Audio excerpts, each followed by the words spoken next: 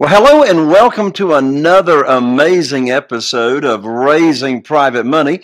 I'm Jay Conner, your host, also known as the Private Money Authority.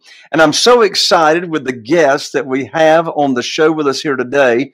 My guest is an author, a podcast host, a real estate investor herself, and she is also the CEO and founder of the company that's called The Short Term Shop. Now, she was named one of Wall Street Journal's top 100 and Newsweek's top 500 real estate agents in 2020. And her team, the Short Term Shop, was also named to the Wall Street Journal top 50 teams in 2021. Now, she and her team at the Short Term Shop focus exclusively on vacation rental and short-term rental clients. She has sold over $300 million in short-term and vacation rentals in 2021. And listen to this, over $750 million since her start in 2017. Now, she knows what she's talking about because not only is she a real estate agent and realtor, but she is an investor herself. She has a portfolio of over 50 properties. She specializes in connecting with investors with short-term rentals with the highest return on investment potential. And then she trains them to manage their short-term rentals from their smartphones from anywhere in the world. My guest is Avery Carl, and she's coming up on the show right after this. If you're a real estate investor and are wondering how to raise and leverage private money to make more profit on every deal, then you're in the right place. On Raising Private Money, we'll speak with new and seasoned investors to dissect their deals and extract the best tips and strategies to help you get the money, because the money comes first. Now here's your host, Jay Conner.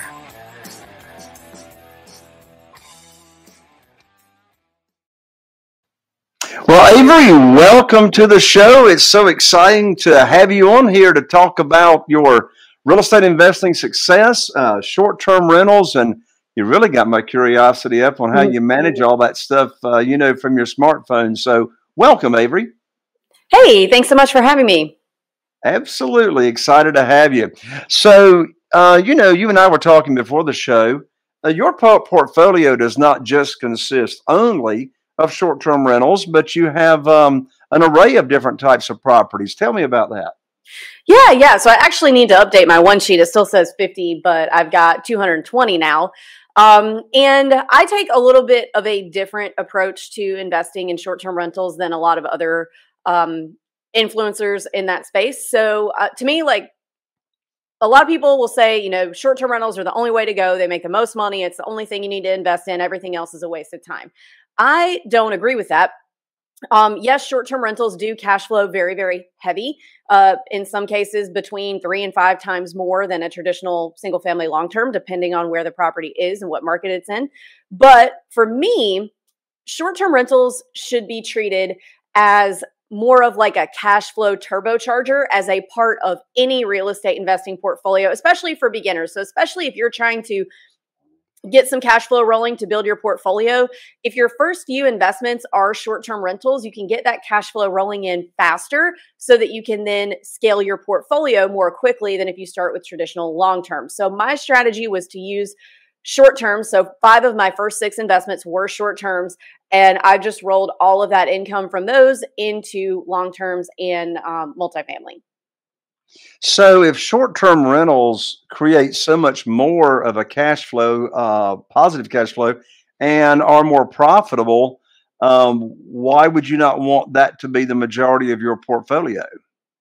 So that's a really good question. And the answer to that is twofold. So one, short-term rentals are not as passive as long-term rentals. So even though you're able to do all of it on your own without the use of a local property manager, there's lots and lots of apps, which we can get into later, that make it doable from your phone from anywhere. It's still managing systems. So you're still having to pay attention to things. Like, you're still going to have to answer guest questions. Now you can do that from the beach drinking a margarita, but you're still going to have to do it, right? So it's still management. Whereas long terms can be more passive. Multifamily can be more passive. You're putting that with a property manager and moving on. But in terms of my actual portfolio, so of 220 doors, 8 of them are short-term rentals. But if you look at them from a dollar value perspective, it's actually much more balanced than it seems like it is when you look at number of doors, because my average price for a short-term rental is like 500,000-600,000, where my average price per door for a long-term is somewhere around like 90,000. So with the short terms, we buy only in true vacation rental markets like Destin, Florida, the Smoky Mountains in Tennessee. So those are just more expensive per door than, an apartment building would be. And then also, I started investing before COVID, and at the time that COVID happened in 2020, we had, I think, 5 short terms and maybe like 25 long terms. And when that first shutdown happened, we were like, oh crap, there go the short terms. The other shoes finally dropped. The short terms are going down the toilet. But at least we have all these long terms that can carry our short terms until we get this all figured out. What actually ended up happening was the opposite. So the short terms boomed after COVID because everybody was tired of being cooped up in their houses and they went on vacation, drivable vacations. And we actually had to worry about our long terms because we had to worry about the eviction moratoriums, which we never saw coming. So whichever way that COVID pendulum had swung, we were in good shape because we had a diversified portfolio and not just all on one thing. So that was a really good lesson for me in, having been prepared for whatever comes. I think it really is just a good idea to have a good diverse portfolio and not go all in on one asset class. Well, that makes a lot of sense. I mean, it's back to the principle of, not putting all your eggs in one basket, but having a diverse portfolio as well. So that's interesting. You said that you focus on the luxury properties or true vacation destination properties for your short-term rentals. I hear other people saying, any town that's got a hotel, then there can be a demand for short-term rentals. So tell me, why do you focus exclusively on the high-end luxury properties for short-term rental? So in terms of where they are they luxury compared to a lot of my long terms? Oh yeah. But in terms of for the market that they're in, they're not necessarily luxury. They're very like standard, middle of the road, nice, cute, clean places to stay, but not necessarily luxury. So like in Destin, I have a 4-bedroom beach house 3 blocks from the beach. Now it was a foreclosure. I would have paid about I paid about $650 for that, had to do quite a bit of rehab. Made it worth about $1 million when we were finished with it, but a luxury property in Destin is $10 million. So it just kind of depends on the market, what you're comparing to. So for me, the reason we focus on the markets that we focus on, because there's not a lot of hotel presence, and it's the normal thing for tourists who go to these markets to stay in short-term rentals like cabins, condos, beach houses, things like that, rather than hotels. And that's been the normal thing since before Airbnb existed, since before the internet existed in some cases. Like my grandmother has been renting vacation rentals in Destin since 1937. There have been vacation rentals in the Smoky Mountains. Everybody started coming and staying in cabins in the Smokies in the 60s. So we try to stick to markets like that where the whole short-term rental asset class predates Airbnb. So we're not going in and buying places in like the middle of a subdivision in Nashville, Tennessee, and trying to turn that into a short-term rental, making the neighbors mad who are trying to like raise their kids in a quiet neighborhood. And now all of a sudden there's a short-term rental in there. We stick to markets where it's the normal thing. There's not a lot of hotel presence and they're very mature and established. So they've been through X amount of natural disasters. They've been through wars. They've been through economic downturns. They've been through every kind of president we've had in the past 50 years. So we stick to those types of markets because they're the most proven and you don't have to worry about the volatility with regulations as much. So how do you research those markets to actually get those answers? That is a really great question. So there's lots and lots of data tools out there now.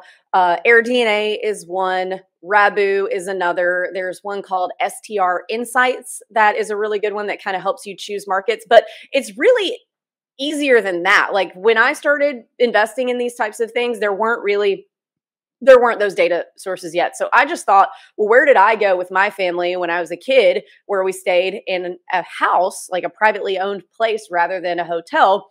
I grew up in Mississippi, so, we went on weekend vacations to Pigeon Forge or Gatlinburg or to Destin or 30A, Florida or Gulf Shores.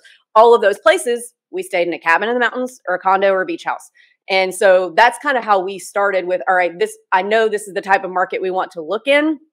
And so let's stick to that. And then once you've kind of discovered that kind of market, there are tons of other ones you can think of across the country. Myrtle Beach, South Carolina, Broken Bow, Oklahoma. I already said Gulf Shores, Western North Carolina mountains like Maggie Valley, places like that. So there's lots of these types of markets, lots of data online that you can use nowadays. But, back in the day when there wasn't that, I just kind of thought, well, where did I go when I was a kid where we didn't stay in a hotel? Well, that makes a lot of sense. One of mine and Carol Joy's favorite places to go is Gatlinburg, Pigeon Forge.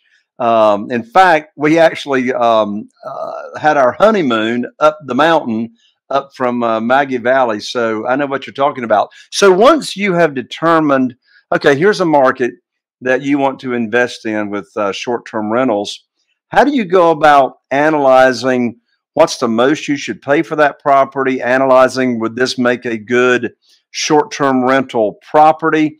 I can answer that very, very clearly just investing in a single-family house that I'm wanting to flip. But I've never done a short-term rental myself other than 3 condos over on the beach. So how do you go about analyzing the opportunity? That's a really good question. So where a lot of investors make their mistake, and it's not going to sound like a mistake when I first say it, but I'm going to swing back around to where it makes sense. So a lot of investors will just say, oh, what's the rental history on this? Because if you're buying a place like in Panama City Beach, Florida, basically all the real estate in Panama City Beach is vacation rentals. So pretty much everything's going to have rental history. But to me, rental history means nothing because it's not actual data. It is one random data point. So it's what one random person, host, manager has been able to do with one random property that could be underperforming or overperforming. And you don't really know because you're just looking at this one data point. So you have nothing else to compare it to. So you want to make sure that you're using market-wide data. And you're using data that is comparing apples to apples. So what I mean by that is if you are going to be self-managing using Airbnb and Vrbo, then you want to be looking at data of properties that are on Airbnb and Vrbo. You don't want to be looking at data from properties that are on like Uncle Ricky's cabinrentals.com that doesn't use those websites because it's going to be different. So you want to make sure it's market-wide and comparing apples to apples. So there are a few websites where you can get that kind of data. One of them is AirDNA, which AirDNA does have a subscription fee per market. And what it is it's a data scrape of all the properties that were on Airbnb and Vrbo for the past few years. And it shows you all of the gross annual incomes, average price per night, and average occupancy rates of everything across the market by number of bedrooms. So you're looking at averages of all the 4 bedrooms in the market, not just one random 4-bedroom that you happen to be looking at. There's another one called Rabu. It does basically the same thing. Their algorithms do work a little bit differently. So you're not going to get the same numbers on each platform, but use an average when you're analyzing. And then there's another one. There's a tool called Price Labs that you'll need when you buy your property that helps you dynamically price your property, like for holidays, different events that might be in town. It's like constantly analyzing other people's prices and historical pricing to make sure you're getting the highest price per night. But there's a function within that tool called the market dashboards that you pay a little extra for, and it'll show you just a 30-day snapshot of the performance in the market. So that's pretty good too. So you want to use those 3 data sources. There are a few other ones too that are pretty good.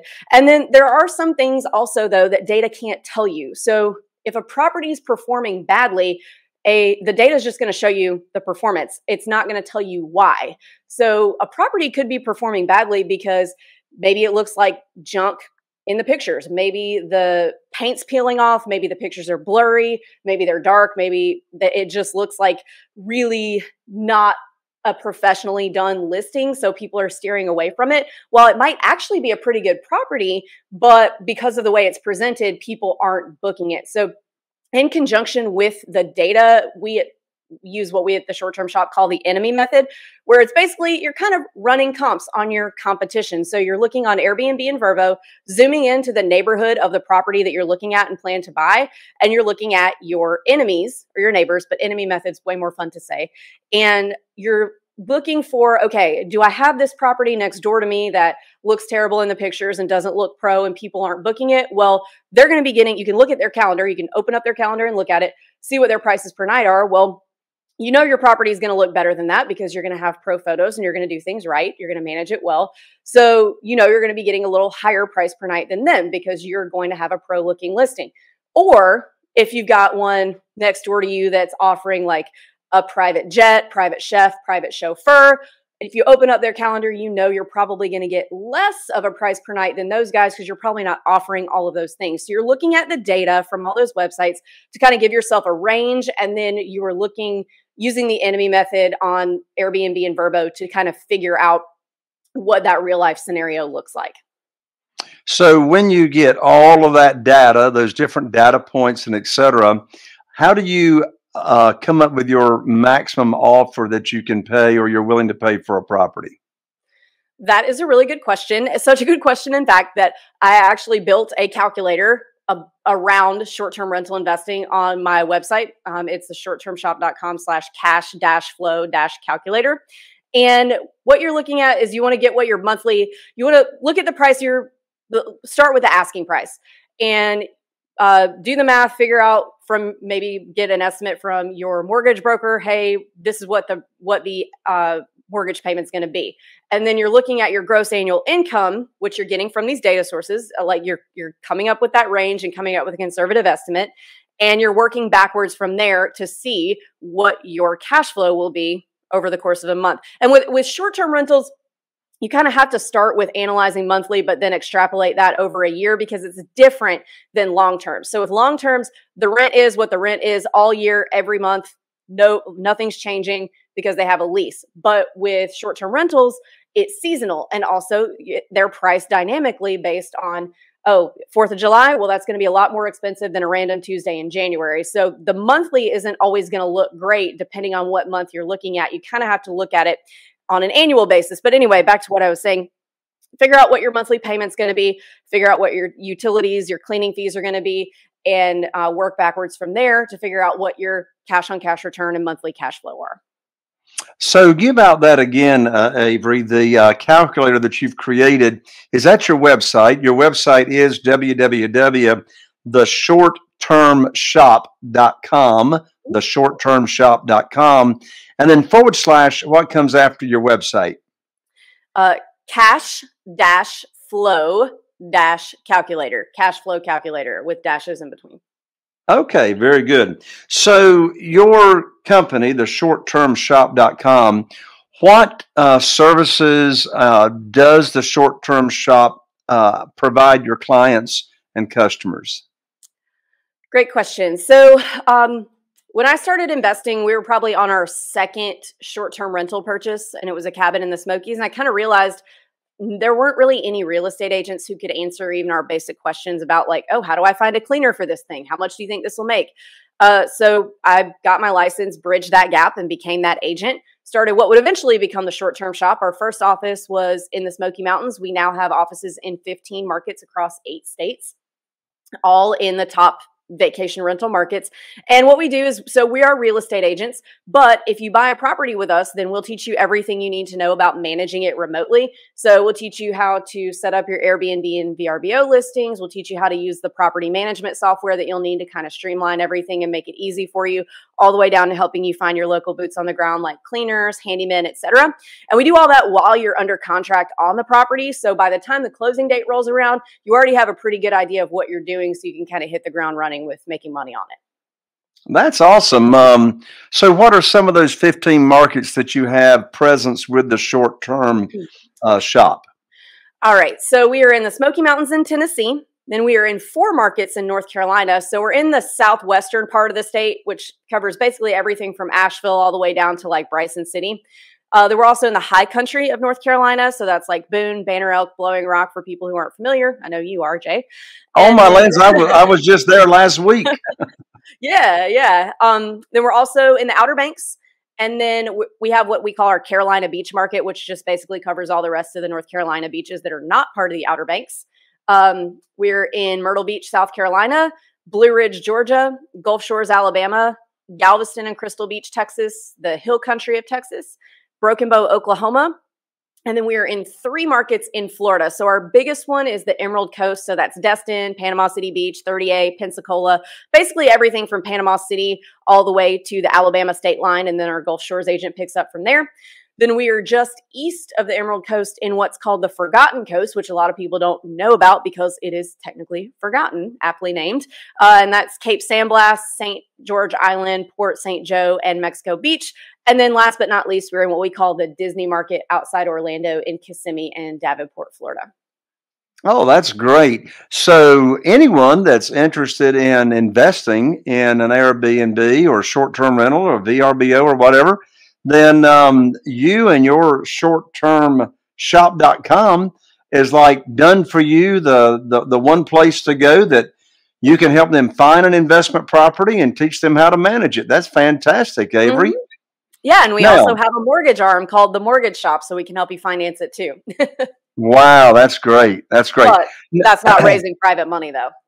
There you go. There you go. Well, hey, look, I say forge as many relationships as you can. So, you teased us up front and you teased us one more time. So now you got to answer the question, how can someone manage their short-term rental from anywhere? Really good question. So it's really just a mindset shift. So you need 2 people to start off. You can build everyone else out from there. You need a good cleaner and you need a good handy person. And then you need a property management software, of which there are a lot. We use Hospitable. That's the one that I use. It's really easy to use. And it automates a lot of the communication with guests. So it automatically sends them their check-in instructions the day before check-in, automatically sends them their check-out instructions the day before check-out.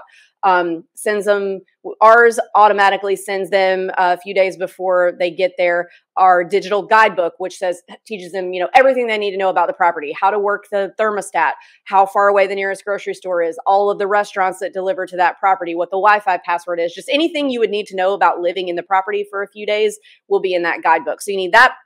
Then you need a pricing tool. But in terms of the mindset thing, so a lot of people are like, oh, what if something happens? What if something breaks and I need to get over there fast? So you don't need to get over there. If a toilet breaks in my house in Tennessee, I'm going to do the same exact thing as if a toilet breaks behind me in my office in Florida. I'm going to call somebody because what am I going to do? Am I going to go fix the toilet myself? I don't know how to fix a toilet. So I'm going to call somebody, whether it's 10 feet from me or whether it's several hundred miles from me. So it's really just a shift of like, okay, the task is the same. I'm making a phone call. I just have to be comfortable with I'm not standing over this person watching them do that. And it's from there, it's like you really just build out from your cleaner and your handy person. So as you need more specialized vendors, like maybe an HVAC technician or a roofer or a plumber, those 2 people will typically have a recommendation to give you, but you just start there. That's awesome. Well, and I can see what you mean, Avery. I mean, it is a mind shift. I mean, right here in my single family investments, it doesn't matter. I mean, I'm not, like you say, I'm not going over there to do the repairs myself. I'm going to send somebody else or somebody on my team is going to send them. So you've got your mind wrapped around what I call the magic of being a 3D person, which is dictate, delegate, and disappear. I like that disappear part. And get out of your own way. Well, this is great, Avery, and such fantastic information. One more time, tell everyone the best way to get in contact with you, because I know we've got some listeners that want to. Yeah. So definitely follow us on Instagram. It's at The Short Term Shop. Or if you want to work with us in any of our markets or sign up for our masterclass, you just go to theshorttermshop.com and you can click Get Connected to an Agent. You can schedule a meeting with me. We do actually like an open Q&A every Thursday that you can get a link to on the website, or just shoot us an email and we'll get you set up with whatever you need in terms of what we can offer you. That's awesome. Thank you so much, Avery. And so there you have it. Be sure and connect with Avery Carl and her team at www.theshorttermshop.com. Avery, thank you so much. Yeah, thank you so much for having me, Jay. You betcha. Well, there you have it, another episode of Raising Private Money. I'm Jay Connor, the Private Money Authority, wishing you all the best. And here's to taking your real estate investing business to the next level. We'll see you right here on the next episode of Raising Private Money. And in the meantime, I need your help. Think of someone that you would love to share this episode with. Be sure and share the episode. And if you happen to be watching us on YouTube, be sure and click that bell so you don't miss out on any other upcoming amazing shows. Be sure to follow us. And with that, we'll see you right here on the next Raising Private Money show. Are you feeling inspired by the knowledge you gained in this episode? Then head over to jconnor.com/moneyguide. That's jconner.com/moneyguide and download your free guide that shares 7 reasons why private money will skyrocket your real estate investing business right now. Again, that's jconnor.com/moneyguide to get your free guide. We'll see you next time on Raising Private Money with Jay Connor.